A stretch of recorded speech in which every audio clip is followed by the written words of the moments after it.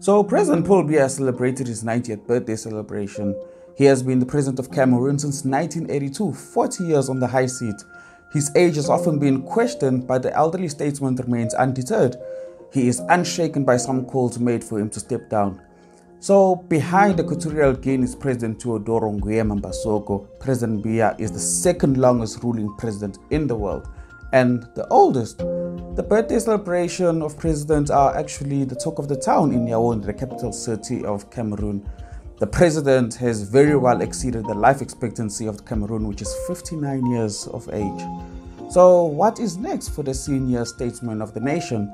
There is his finance minister, 64-year-old Louis Paul Motaze, who seems to be eyeing for the high seat of the country as they near the 2025 elections.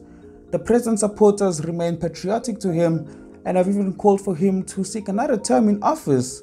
But on the bright side, let us congratulate the president for reaching such a life milestone, which unfortunately few of our loved ones have been able to reach. Happy birthday, Mr. President.